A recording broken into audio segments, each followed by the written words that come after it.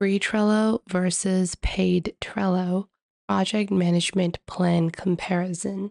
Hello, everyone, and welcome back. In today's video, we're going to be comparing the differences between the free version of Trello and the paid version. Trello is a really popular project management tool, but it has a free version that we're most used to talking about. But it also has a standard premium and enterprise version, which offers a extensive list of features, including things like more AI-based commands with more automation and more file storage. So let's see some of their major differences and let's get started. So to get started, we're going to first sign in on Trello. And I'm just going to proceed with Google over here. And we're going to see what features we get for free, as well as what is going to be available to us with an upgrade only. So I'm just going to open up Trello with our new account over here. And one thing you need to note about Trello is that on the free version of Trello, you are going to find a lot of limitation based upon views. So things like a listicle view, you're not going to be able to access a lot of those features. So we're going to get a 30-day premium trial. You guys can see that you don't have to pay anything right now. You simply have to put in your information. And after you put in your information, you're going to be charged after 1 month. So you can proceed with that as well. But we're going to continue on to Trello. Now, this is what my Trello workspace looks like on the free version of Trello. You have a simple Trello board and you can create as many boards as you would like. So if I want to build a new board, I can just create that board like so. And just like that, I have a new board on Trello. And if I want, I can, build another board. This really just depends on how many boards you really need, what type of boards you're working on as well. Then on the top, you also have a recent section, a starred, and template section. You guys can see if you go into the template section, you can actually explore some templates provided by Trello. This includes things like education-based templates, HR-based templates, and much more. And you can really pick out whichever template you like. So let's say I want to build a simple ticket triage. We can see over here, this is a really basic one, and you guys can see it also has power-ups. Now, this is one thing to note is that certain power-ups on Trello are only reserved for the premium version. So as you guys can see on the top right, this particular template uses a lot of power-ups, and you can add power-ups, but certain power-ups are only available to the premium version.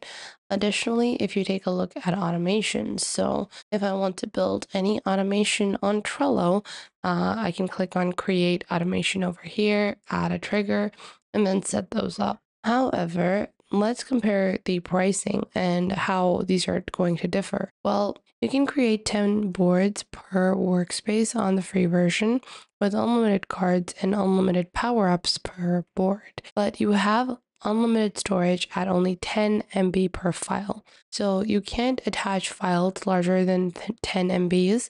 And you only have 250 workspace command runs per month, which means that if you have automations set up, if you have those workspace commands, then you can only set up a command that is not going to be run over 250 times. For example, I have a trigger that when a card moves, I get a notification.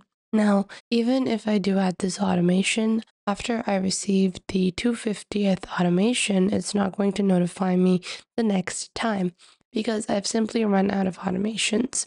Now, other than that, you have custom backgrounds and stickers, as well as unlimited activity logs, 2FA, and Android and iOS apps. Then on the standard version, we have unlimited boards and advanced checklists. Now, what are advanced checklists? Well, as you guys can see, this is a task. And within a task, you guys can see I can add members, labels, and then checklists. And if I want to add advanced checklists, I can only do this with the premium version of Trello. So for example, I have this Kanban template and I have this example task. If I want to add a checklist, I can do that. If I want to add things like automations within my checklist, if I want to add, a subtask within checklists, I wouldn't be able to do that. And that can be really helpful when you're dealing with larger tasks and you're trying to break them down as well. Now, moving on, after that, we also have custom fields that we can add.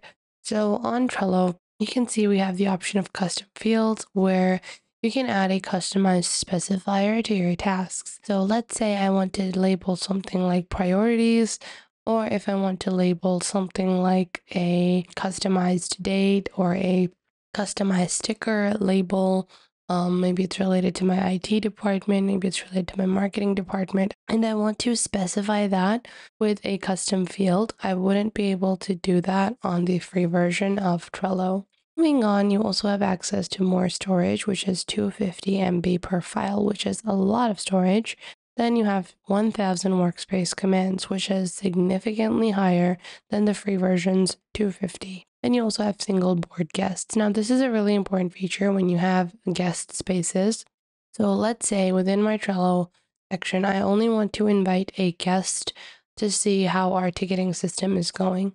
So I can invite them as a guest to this board without making them a member, making them only have access to this board without them being able to see the rest of our boards on Trello. This ensures privacy of your team while still being able to connect with your third parties, with any other business partners or your suppliers or your clients.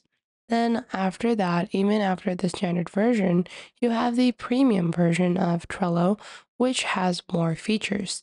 So with the free premium version, you have things like timeline, dashboard, and map views. And this is why I always recommend either you go for the premium version of Trello or you go for the free version, because the standard version does not have as much value as the premium version. You guys can see we have a board view over here. But if you want any of the other views, you can only do that with the premium version of Trello. It also has things like workspace views of tables and calendars, unlimited command runs, as well as the Atlassian AI, admin and security features, collections, observers, and simple data exports. So for project management, I would personally recommend either, if you're looking for a free tool, if you're fine with some of the limited features like a limited view option on Trello, then you should proceed with the free version. But if you do want to upgrade to the premium for more value. So that was it for today. I hope you guys found this video helpful. Make sure to like this video and subscribe to the YouTube channel, and comment down below the best tips and tricks that I have taught you within this video. And make sure to also share this video with your friends and family and to other creators as well, so you can help them out as well, and to anyone that might need to know this basic detailed platform and how you navigate through these different social websites. So I hope this was helpful enough for you, and make sure that you do leave a comment down below if I missed out on anything and if there is anything you would like to add, and I will catch you guys in the next video.